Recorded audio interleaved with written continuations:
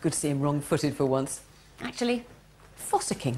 I think that's a pretty good word for what we're doing in our archives. And we've located yet another great moment. Here, jewellery man John Benjamin got more than he bargained for when one spirited owner in Belfast took him by surprise. All I know about it is my husband bought it to me when I was 15, not that very long ago. No, quite. Last month. I did not like it, full of stop. You know, it's quite interesting. When you see a piece of jewellery at the table, you think to yourself, goodness me, this might be a nice thing to film.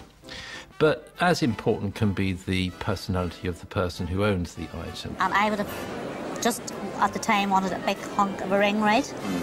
So when I got that, I said, right, well, if I keep that, I'll just chunk it into rings. What, so literally chop it up into component parts like a Swiss roll, into lumps, and then make something like completely different out of it? Yeah. And goodness me, she really was a very florid, colourful sort of person at the table, and she was equally so on camera too. She really responded to the camera. She enjoyed the camera. The mounting of it, we'll see, is bi-colour. I think this is yellow gold and probably platinum. Very good.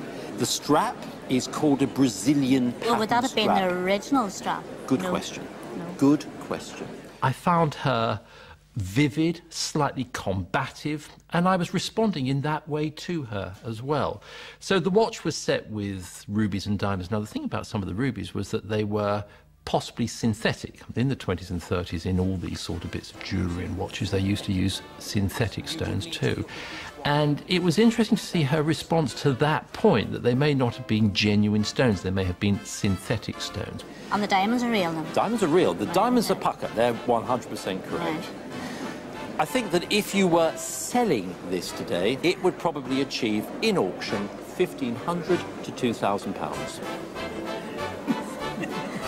What did I tell you?